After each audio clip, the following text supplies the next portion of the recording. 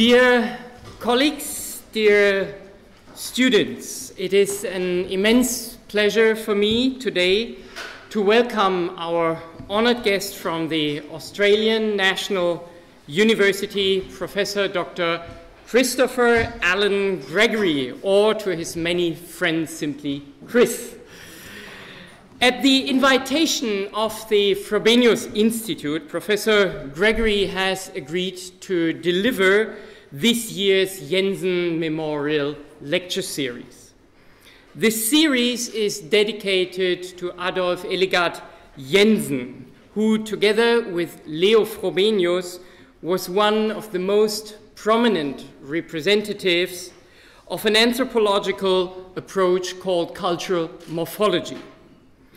In 1940, the Nazis deprived Jensen of his Venia Legendi, but 6 years later, the University of Frankfurt created a chair of ethnology and turned him into the first full professor of this discipline in Frankfurt.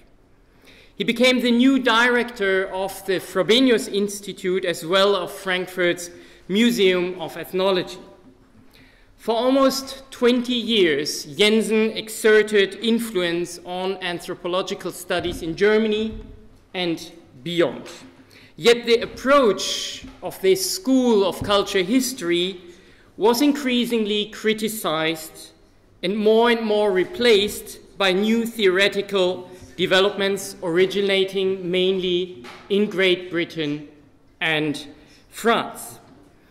Our memorial lecture here is meant to provide an opportunity to internationally renowned scholars to reflect on the history of our discipline and to engage with previous ideas and research topics from a fresh and contemporary perspective.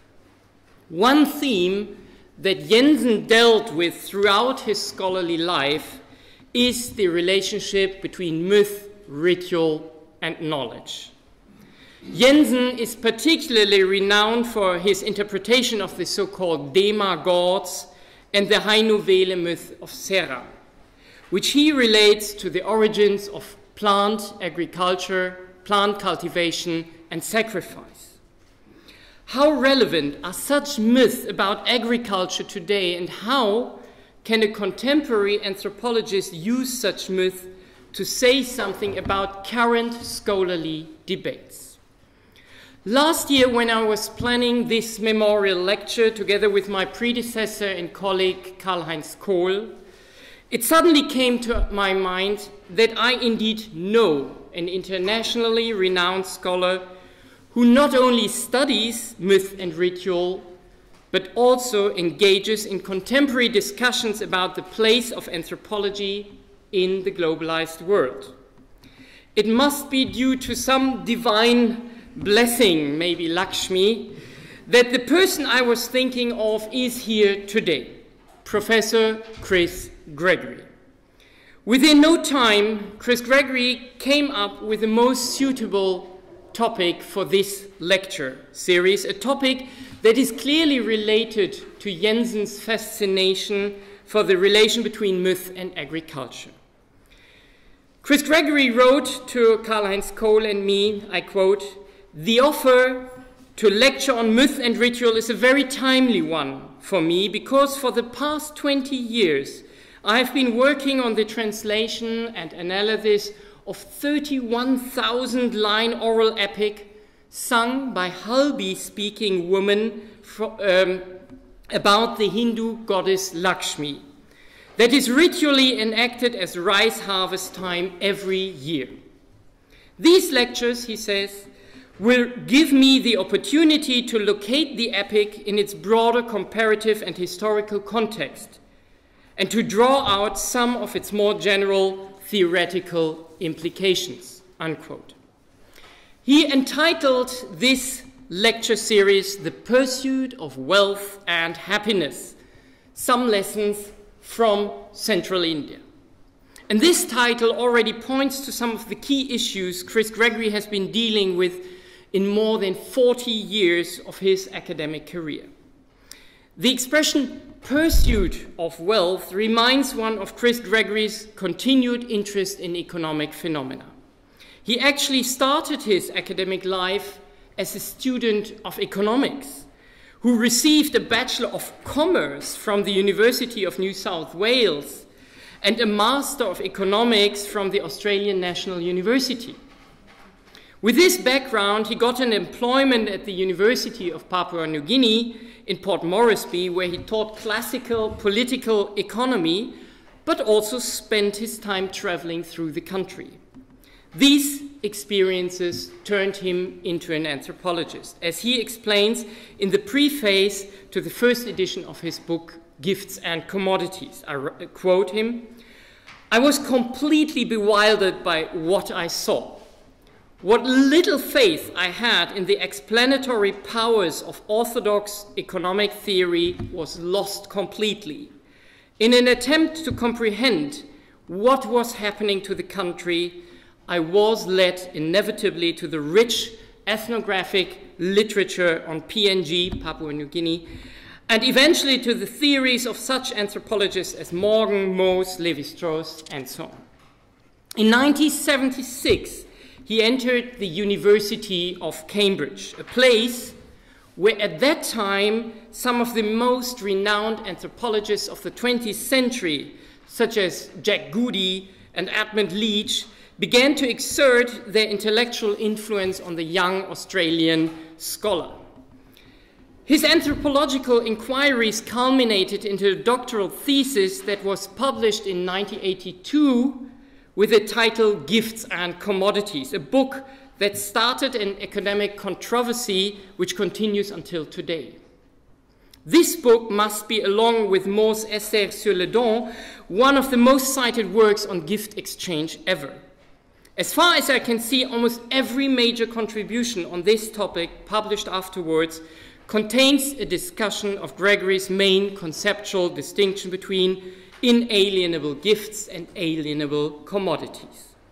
In her highly influential book entitled The Gender of the Gift, Marilyn Strathern acknowledges Chris Gregory's impact on her own thinking when she writes, I quote her, "The contrast sustained in this book between commodity systems and gift systems is taken directly from Gregory's work," unquote. Only recently, the editors of the journal How initiated the publication of the second edition of Gifts and Commodities. James Carrier, himself a leading economic anthropologist, applauds the reappearance of this work, arguing that, I quote, "it is a useful reminder of the strength of more systematic approaches and of the ways that they can help us to make sense of a range of phenomena and a range of societies," unquote. In the years following the publication of the first edition of Gifts and Commodities, Chris Gregory established himself as one of the key thinkers in economic anthropology by engaging in sometimes heated debates about exchange systems, consumption and production, householding, neoclassical theory, and the culturalist approach of Arjun Appadurai. From his writings, one senses his deep respect for, but also critical engagement with the grand theories of Karl Marx, Marcel Mauss, Karl Polanyi, or Claude Lévi-Strauss. What Gregory writes in How about Louis Dumont, the grand seigneur of Indian studies, illustrates well his approach to theoretical debates. I quote Chris, "Dismissing Dumont's work," he writes, "is easy, but critiquing it in the old-fashioned sense of criticism, modification, and transcendence is an altogether different matter. To dismiss is to ridicule with arrogance, but to critique is to dignify from a position of humility." What remarkable and mindful words. In 1997, his second major book appeared, this time dealing with rural marketing systems in Bastar in India. While the move from Papua to Bastar may involve a major change of perspective, Chris Gregory argues that, I quote, Bastar district is to India what the Trobriand is to PNG, in that it lies in a remote, out-of-the-way place, albeit in the center of India. This second book is entitled Savage Money, and despite its title, does not deal with primitive forms of money. Savage money, on the contrary, refers to the spread of what he calls disorganized capitalism, or Nixon's wild dollar.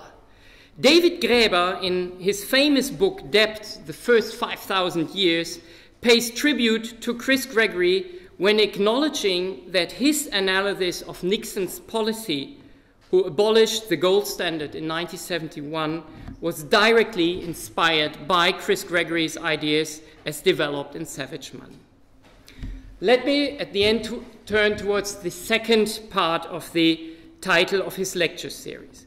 Gregory's second theme, the pursuit of happiness, alludes to another red thread that runs through his work. My above statements may have given the impression that he is mainly or even solely a specialist of economic anthropology. Everybody familiar with his writings knows that this is not the case. Even in his early writings, Gregory never simply concentrated on material exchanges and provisioning alone, but inquired into kinship phenomena, ritual practices, and moral dimensions of life. To me, the word happiness in his title points to his larger interest in values and morality, his critique of systems of loan and debt, his discussions of systems of inequality and capitalist exploitation. There is a deeply humanist approach in Chris Gregory's writings which locates the value creation process in human consciousness. As he himself explains, with a critical sideswipe to Appadurai, I quote, human valuers are the means by which values exist. Who are the valuers Chris Gregory deals with in his work? In the last 20 years, his research focused on songs and rituals performed by Halbi-speaking women of Bastar, in particular those concerning the rice goddess Lakshmi. By giving a voice to these women in his writings and the lecture series which starts today, Chris Gregory offers his contribution to what has in other contexts been called subaltern history. He has been, I think, deeply influenced by the writings of Ranajit Guha, especially by Guha's fundamental critique of anthropologists' ahistorical comparative method, and by his deep concern with the native's point of view. Like Guha, Gregory is interested in the, as he calls it, nitty-gritty of ethnographic work. And similar to Johannes Fabian, he affirms the co-presence of conflicting forms of consciousness. Gregory is also concerned with the look from above, with a broader picture, with historically informed comparisons. We therefore, I think, all benefit from having a scholar as our guest who joins ethnography with theory, who combines the song of an Indian lady with the ideas of world-famous thinkers. In a published tribute to Guha's 90th birthday, Gregory writes about his regular meetings with this doyen of subaltern studies. I quote, "He had in me," Chris Gregory says, "a raw young scholar who was not only prepared to listen, but felt incredibly privileged to be able to do so," unquote. I'm personally not so young anymore, but this sentence equally describes my feelings towards Chris Gregory and his presence here today. Thank you very much for coming to Frankfurt, Chris, and welcome.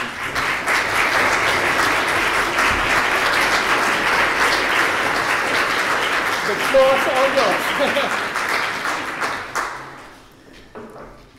Thank you very much, Professor Hardenberg, for your very generous words of introduction. It is a very great honour for me to be asked to deliver the Jensen lectures for 2017, and I'm deeply grateful to the Frobenius Institute for this kind invitation. I must begin with an apology, and this is the fact that this lecture will be in my mother tongue and not yours. And I'm deeply grateful for your kindness and patience in this regard. The invitation to give these lectures arrives just as I was nearing the completion of this sixth and final translation of this central Indian epic called Lakshmi Jagar. This 31,000-line epic, which is sung by Halbi-speaking women called Guru Mai, learned mothers, is a central Indian variation on the All India story of Lakshmi, the Hindu goddess of wealth and good fortune. Lakshmi is the personification of rice on the Bastar Plateau of central India, and her epic tale is ritually enacted at harvest time each year, October, November. On the final day of the ritual, priests and priestesses go to the rice field to symbolically harvest a decorated sheath of rice representing Lakshmi in order to celebrate her wedding. On their return from the fields, they take the longest distance possible so they can pass all the houses of the neighbourhood, so that housewives can pay their respects to Lakshmi in this form here at the top right, that corner. So they can pay their respects to Lakshmi and welcome her into their homes. People believe that Lakshmi brings wealth and happiness when she dwells in your home. But Lakshmi is a fickle goddess. She leaves if she finds social discord and vice. When this happens, her place is taken by her elder sister, Alakshmi, the goddess of poverty and misery. Alakshmi is a personification of millet in Bastar, a drought-resistant grain that enables people to survive when the rains don't come. If one desires wealth, here understood in the fourfold sense of progeny, material wealth, fame, and a long life, then one has to lead a virtuous life. No jealousy, no laziness, no greediness, and no wife-bashing. This is sung by women, this tale. The avoidance of this and other vices must be complemented by regular worship of Lakshmi. Only then will Lakshmi dwell in your house. And, egalitarian goddess that she is, she cares not whether you're a Brahmin or a sweeper, high caste or low. At first, I was hesitant about accepting the invitation because I couldn't think what I was going to talk about for 6 hours. And when I read that the subject of this lecture is usually centred on Professor Jensen's research interest, myth and ritual, it immediately became apparent to me that not only was this a great honour, but it also gave me the chance to organise my thoughts, as Roland said, on a topic I've been working on for the past 2 decades. But this realisation created a new problem for me. The singing of the epic takes some 36 hours over an 11-day period, and my public lectures that take just 6 hours over 6 weeks.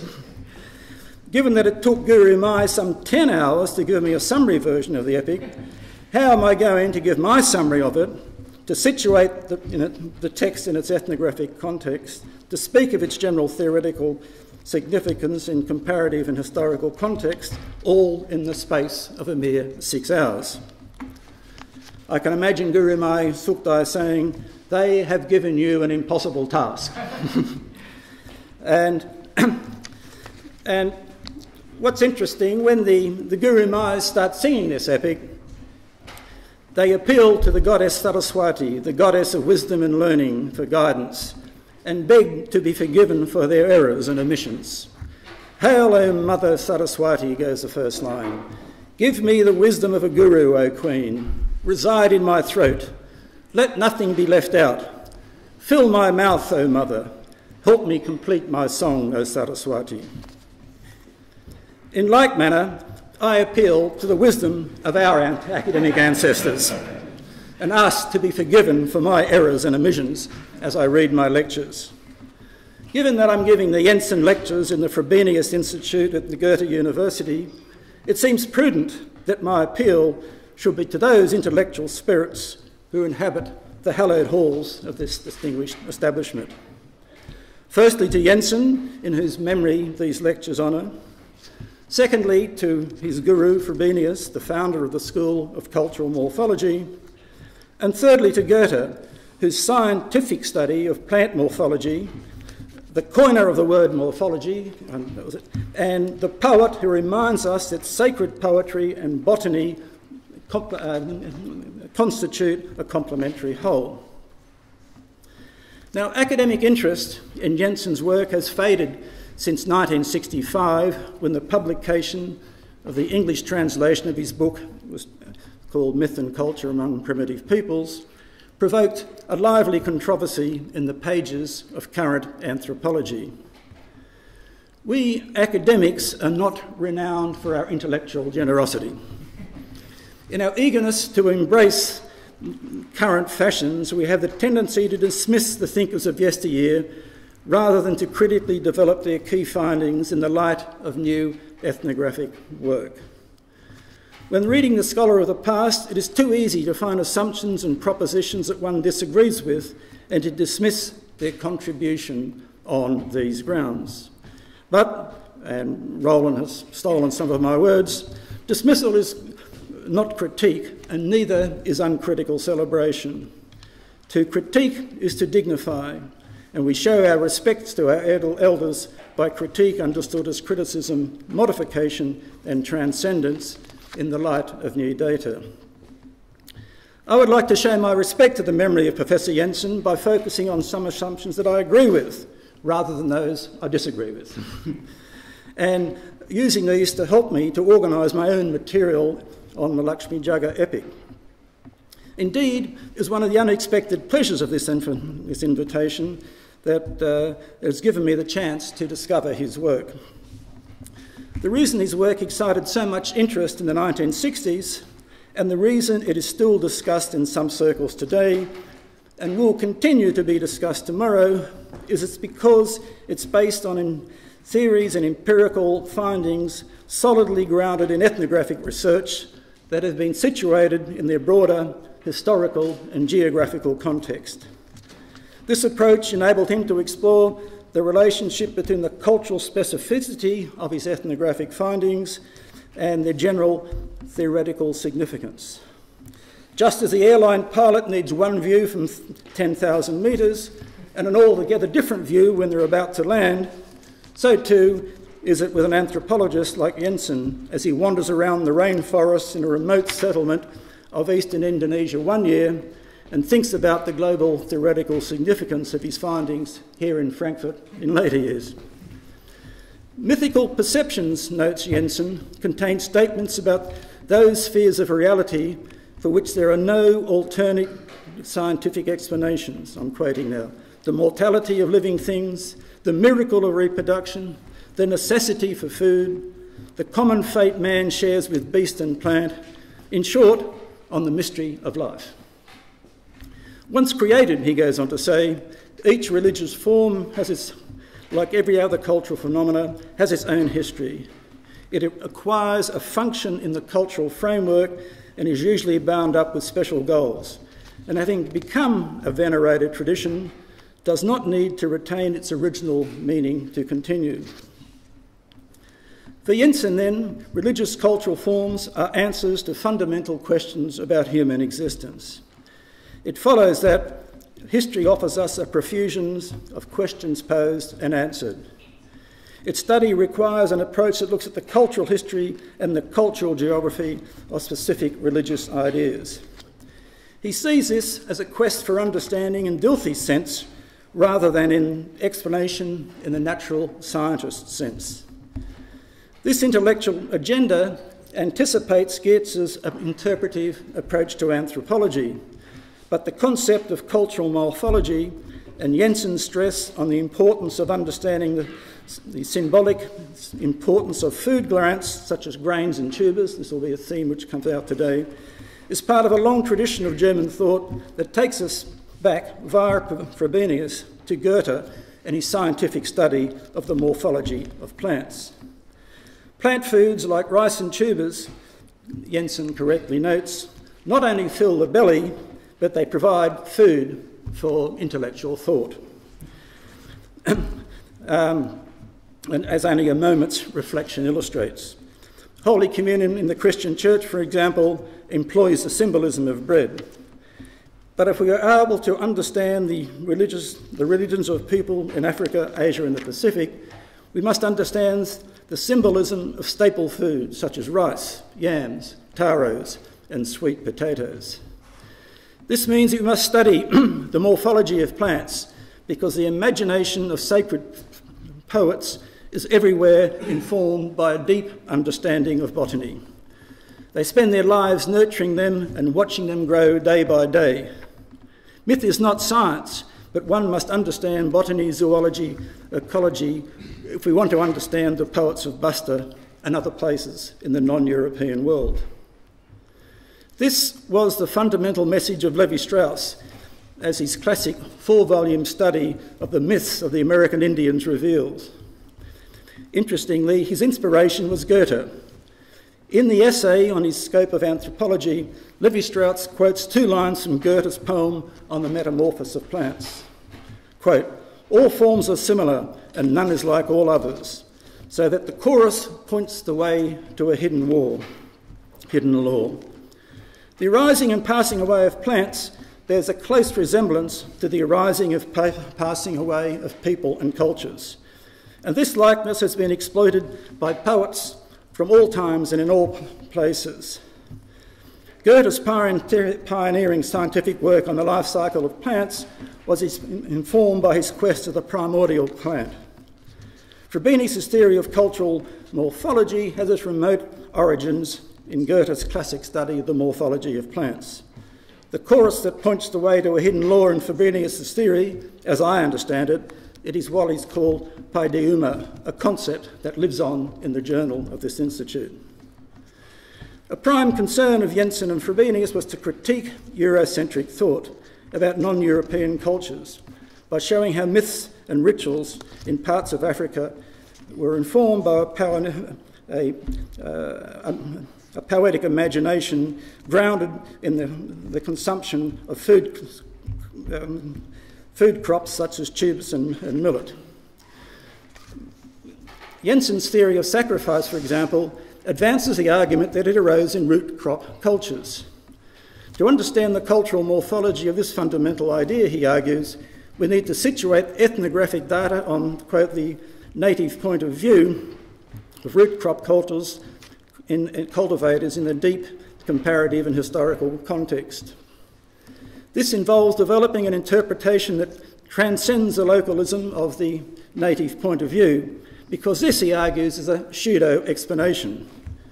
Now, the novelty of this approach is that it involves a critique of ethnocentrism wherever it be found, be it in Europe, Africa, Asia, or the Pacific. In other words, we should seek not only to understand the native point of view, but also to critique it. Now, the merits of this approach struck me last December when I made a short field trip back to Kundagal, the town in Bastar where my fieldwork was based and where Guru Mai Sukdai lives. In the previous year, a culturally sensitive senior administrative officer decided to host a public performance of the Lakshmi Jagar epic, as she was keen to preserve this wonderful oral tradition. She was advised that it would be a good idea if they brought singers from a village 60 kilometres south, because their version of the epic was different from the local one. This would give the locals a chance to hear a version they'd never heard before. But when I asked Guru Mai Sukdai what she thought of this performance, she was full of disdain. Their story is all mixed up and wrong, she said. And so were all their melodies. Acha nihe, no good, complete rubbish. So herein lies the merits, I think, of the anthropologist of comparative method. We're not concerned to judge a myth or ritual right or wrong, but rather to grasp how the variations fit together in order to develop an understanding that transcends the local. For my part, I have found this wrong version to be crucial in helping you understand Guru Mai's right version, and we'll see what is something like a classic Levi-Straussian mirror image of the other. Well, let's have a glass of water.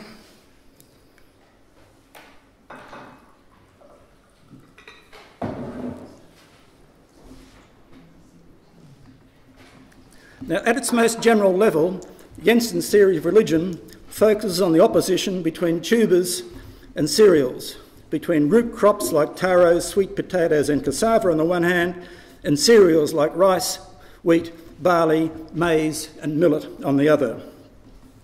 This opposition is the basis for two generic mythical themes that he and Frobenius discovered in their extensive ethnographic, archaeological and historical research in different places throughout the world. He called these two themes the Prometheus mythologeme and the Hainu-Weli mythologeme.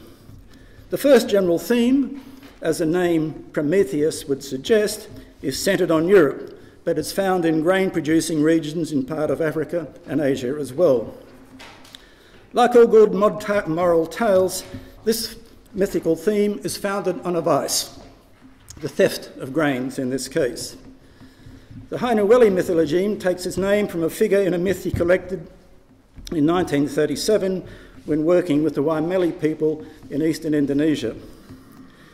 Just as the myth of Prometheus is taken as exemplar of a general theme based on theft, so this Waimeli myth exemplifies a generic myth about a goddess who was beheaded and reborn in the form of hubers that provide food for humanity.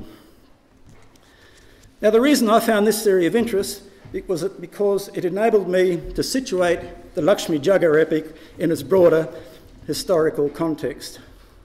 The South Asian myths about Lakshmi and her reincarnation Sita are classic examples of this Prometheus mythic theme, and they are all variations on the general theme of the theft of grain. Strictly speaking, they're about the abduction of wives, but these are two ways of saying the same thing, because in English we say things are stolen and people are abducted. And in any case, here, rice is a woman. So, now the Bastar story of her life is a highly localised story of her abduction, and is a variation on the classic tale of Sita's abduction in the all-Indian myth of Ramayana. Now, Sita is not a rice goddess, but her name is a Sanskrit word that translates as furrow, because a farmer found her in a furrow when he was planting. Now, there are many variations of these myths, and in Bastar there is an interesting variation, which I will tell you in forthcoming lectures. For the present purposes, it suffices to note that the deep history of agrarian transition on the Bastar Plateau has been from root crops to millets and from millets to rice, a process of transformation that is still going on today. The archaeological and ethnographic evidence establishes this beyond any doubt. Now, what is extraordinary about this 31,000-line tale is that it's an allegorical restatement of this deep historical process of agrarian transition. In other words, an extended metaphor, and which gives this story this amazing narrative unity. Another fact about this epic, all these long Indian epics about men killing men. In this epic, no one gets killed.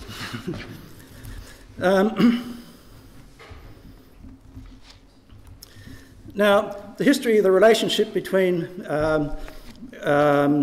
grain and root crops is everywhere different, a function of the cultural geography of the region in question. Jensen worked in many parts of the world, but his fieldwork in eastern Indonesia was located on the eastern boundary of monsoon Asia. My fieldwork, by contrast, was centred on the western boundary of monsoon Asia. And from the perspective of cultural morphology, these two places could not be more different. And it is important to grasp this difference if we are to understand the epic. One way to describe the boundaries of monsoon Asia is in terms of wet rice production. Rice is a very thirsty crop that requires lots of water, and it also requires distinct wet and dry seasons in order to grow. It is planted at the beginning of the wet season and harvested at the end. The history of agrarian transition in monsoon Asia is incredibly complex. It tells one story if one takes a big picture perspective of the geographer, another if one takes the ant's eye view of the archaeologist. But as I suggested before, with the pilot analogy, we need to keep both in mind. From the geographer's perspective, the big picture is clear. This is on the eastern boundary. Root crops, tubers, were around first. Rice, an aquatic plant, comes next. It is an imperialist crop that conquers the best-lowing lands and works its way up the mountain in terraced steps, and quite literally marginalises millets and takes over the wetter areas favoured by tuber and taro. Spencer's research on the historical geography of Southeast Asia illustrates the moving frontier of rice's colonisation of monsoon Asia over the last 500 years, as we can see. Archaeologists have established that China is an origin site for rice, from whence it has moved westward towards India and eastward towards the Pacific. The eastward retreat of root crop frontier now defines a boundary that separates Indonesia and Melanesia. In eastern Indonesia, where Jensen works, we find a frontier zone where grains and tubers coexist. But from Melanesia onwards, we find root crops only. Indeed, I know of no place in Melanesia where grain of any sort is produced, and not even millets. And development agencies have tried to introduce it, but they've all failed. The western frontier where I work is radically different. Here there's been a double movement. First, millet has replaced tubers, and rice is replacing millet or coexisting with it. The story of wheat adds a further complication, which I will address in Lecture 5. For the moment, it suffices to note that wheat is a cold season crop that complements rather than competes with rice, which is a wet season crop. So the millets are both wet season crops, and there's a competition. And this competition is enacted out in the ritual and in all the mythology and allegory. Monsoon Asia divides India into a relatively dry west and a relatively wet east and coastal south, which is roughly that line. This provides a natural barrier to the expansion of rice, but one, I should say, that has been breached in recent times by new canal irrigation systems. The Bastar Plateau lies on this frontier zone between the wetter east and the drier west. But unlike the eastern boundary of monsoon Asia, the staple on the other side is grain in the form of millet and wheat, not root crops. And so here we've got world rice production. So you can see that takes us all the way across to Europe. And if we see the worldwide millet production, it gets a bit more complicated in Central Asia, and I'll look at that next week. But basically, from the rice-centric perspective of the singers of the epic, the relatively dry east is the land of Alakshmi, of millets, of poverty and misery. The relatively wet east, by contrast, is the land of Lakshmi, of rice, of wealth and happiness. And it is highly significant that the richest source of epic literature about Lakshmi is found in the west eastern zone of India. You'll find very, very few stories of Lakshmi in the dry west. And the Bastar Plateau abounds in epics about Lakshmi, and as one descends the hills of Orissa to the coastline, we find another extremely rich mythical and ritual tradition. But this is one where Brahmin priests have appropriated the women's oral traditions and turned them into written texts which reflect the moral point of view of men. What this Orisian text retain, though, is the idea of Lakshmi's radically egalitarian values. as evidenced by the fact, as I said before, that she is prepared to dwell in any household regardless of the caste of the householder. Lakshmi's moral concern is with virtue, not purity, with equality, not hierarchy. As such, the existence of these epics of this kind calls into question generally accepted theories about Indian society and culture. So I'll have to strip off a bit. Thank you.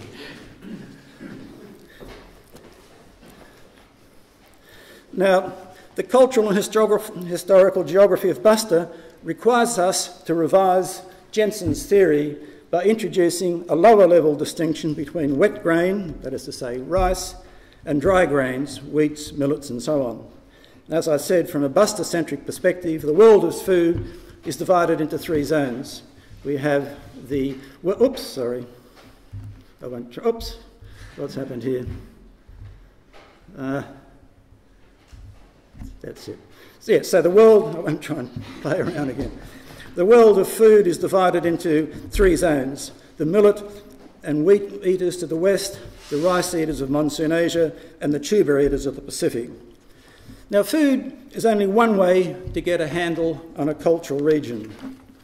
One must look at other aspects of culture, such as language, religion, kinship, among others, none of which overlap exactly, and to the contrary, in India, they crisscross. And I'd like to think of this crisscrossing of cultural domains as a defining characteristic of any frontier zone. The Bastar Plateau, for its part, is right at the centre of a crossroads that divides India roughly east-west in terms of food and roughly north-south in terms of language and kinship. The east is relatively wet and hence suitable for rice. The west is relatively dry and suitable for the cultivations of millets and wheat. Southerners speak a Dravidian language and allow for cross-cousin marriage. Northerners speak Indo-Aryan languages and forbid cross-cousin marriage. The culture of the people from Bastar, then, is a complex hybrid, and their kinship, for example, has what the linguists call an Indo-Aryan lexicon, but a Dravidian semantics, which is to say they use northerner kinship terms, but in a southerner way. And for those who hang around the last lecture, we'll get into the nitty-gritty of kinship, because we'll see that all of these factors are influencing how women think and their imagination. Now, unlike the cultural anthropologists for whom this north-south dichotomy is the primary division, the people of Bastar stress the primacy of this east-west dichotomy, because this is the axis that separates rice from millet, wealth from poverty, happiness from misery. Now, to understand the general associations that Frobenius and Jensen found between staple foods and sacred property, poetry, is absolutely necessary to study in detail the botany of the life cycle of the plant in question. By doing this, we can appreciate both the significance of the contribution of someone like Goethe and also his limitations. Consider his method for studying the metamorphosis of plants. I quote, "If I look at the created object and inquire into its creation and follow this process back as far as I can, I will find a series of steps. At first, I will tend to think in terms of steps, but nature leaves no gaps, and thus, in the end, I will have to see this progression of uninterrupted activity as a whole." Now, this figure shows a summary sketch of his primordial plant for which he searched unsuccessfully. It can be seen that the life cycle of a plant begins with a seed and ends with a seed. The seed grows a stem that produces first leaves, then flowers that have both male and female parts. The bees and the wind help transfer the pollen from male part to the female part and results in the development of a fruit that contains seed. The seed is then scattered around by birds and the wind and finally falls to the ground and the process begins again. Goethe's genius was to see that this movement from seed to seed was a movement from leaf to leaf, because a seed, he said, is nothing more than a leaf in contracted form. The life cycle of a plant is a process of metamorphosis of the leaf as it expands and contracts. Thus the flower is a leaf in its fully expanded form. This contracts to form the male and female parts, expands to form a fruit. The fruit is pregnant with a seed, which is a leaf in its most contracted form. And this analysis, based upon close scientific observation, enabled him to declare that everything is leaf. I won't try and say Alice Blatt, is that right? This theory of plant morphology still has its basis in botanical science today, although botanists fault his seven-stage theory, which clearly has its origins in the theories of alchemists that Goethe was attracted to, as Roland Gray's study shows. In the place, quote, of alienation from the natural world at the centre of the conventional Cartesian approach, Miller argues, Goethe proposed a way of identification as a path to a deeper, unifying knowledge of nature. Goethe embodied his belief that science and poetry, with their corresponding conceptions of nature, are not incompatible, but actually complementary. Botanical science may find this approach problematic, but not sacred poets like Guru Maya Sukde, who spend months every year weeding rice and singing songs about it. Their imaginative constructs are not constrained by the scientific method. Their sacred poetry, to repeat Jensen's observations, contains statements about those spheres of reality for which no scientific explanations. Now, the sacred poets of Bastar who sing Lakshmi's song are not scientists in the conventional sense, but because they spend so much time watching rice grow as they weed, they become experts on the botany of rice plant morphology. I found that I had to spend the wet season watching rice grow if I was able to understand the language of this epic. Like the Inuit of the Arctic Circle, who have thousands of words for snow, the Guru Mayas of Bastar have thousands of words for rice, as its leaves go through the stages of metamorphosis that Goethe describes in his classic study. Just as Goethe moves between the language of science and the language of poetry when moving from writing about his scientific study to writing a poem about it, the women of Bastar also have a dual language, describing the growth of life, the rice plant, at every stage. It's the most extraordinary, rich lexicon. For example, the flowering stage is called Dan Julice, or Dan Pulice, I should say. And they also describe it as Lakshmi Jagar. The first expression, Dan Pulice, is comprehensible to a botanist, and it translates literally as rice is flowering. But the second, Lakshmi's swinging, Lakshmi Jagar, is a poetic rendition of the same 2-hour period in the life cycle of a rice plant. And as poets, they liken the swaying of the male and female parts of the plant, the stamens and the stigma, to the swinging of a husband and wife on a swing built for two. To grasp this image, we must understand the cultural significance of swinging in India.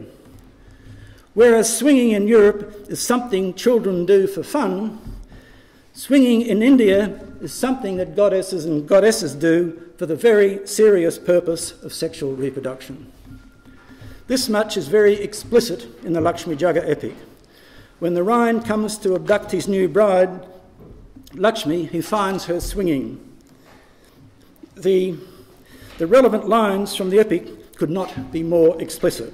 I quote, "He stops the swing, the king stops the swing. The king sits on the swing, the king takes the queen in his lap. He makes love to the queen." So it's absolutely clear. Now, one of the marks, of course, of a great thinker is their theories have limits. And they propose theories of something, not theories of everything. And it's a task of us lesser mortals to identify these limits and to provide new ethnographic evidence that enables understanding to inch forward. In Goethe's case, a root crop cultivator would find his study of plant morphology very wheat-centric, because he only deals with plants that reproduce sexually. There exists a whole class of plants that reproduce asexually, and tubers are chief among these. It's only when we examine the life cycle of a tuber that we can see how quote-unquote obvious is the underlying logic of the root crop beheading theme. With asexual reproduction, only one plant is involved, and the offspring is genetically identical to the parent. Cutting is the most common form of reproduction. The head of the parent is removed and then planted, and the new plant grows from a clone.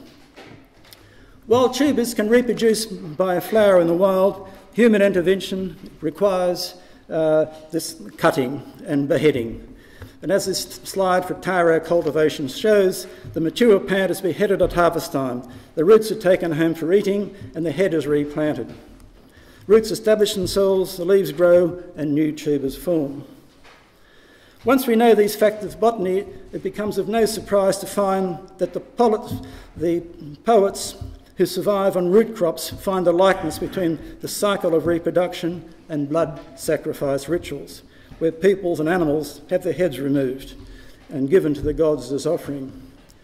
No doubt they also find other associations, such as the propensity for men everywhere to settle disputes by beheading opponents. This raises questions which goes beyond the theme of my lecture, and I should say in Bastar we have both rituals of sacrifice and rituals of non-sacrifice or weddings. But there's a very strict division, sexual division of labour. The men engage in sacrifice, the women in epics like Lakshmi, which is my central theme. Now, it suffices to note too that the poetic imagination of the Waimali poets, from whom Jensen got his two exemplars, were formed by a very clear understanding of the scientific differences between the sexual reproduction of grain and the asexual reproduction of tubers. I now come to the implications of Jensen's food-centric approach. The implications of his, I would argue, of his is not so much Eurocentric, but rather wheat-centric. And I must say, I'll say this as a statement of fact, not a negative valuation, and I absolutely, as a wheat eater, I'm absolutely delighted to be in Germany, which of course is the paradise for all wheat eaters. So thank you very much for inviting me here. Bread has been the staple in Europe for millennia, and one needs to ask the question of how much this has fed our thoughts as well as our bodies. European conceptions for wealth, for example, have been shaped by the political economists, and as Professor Hardenberg says, I've read something of these people. The political economists in the 18th century and 19th century, such as Quenet in France, Smith and Ricardo in Europe, and Karl Marx, of course, in Germany. References to wheat production and bread consumption abound in these works, who seem blissfully unaware that the general models of capitalist reproduction they develop are based upon the culturally specific economics of wheat production and wheat consumption.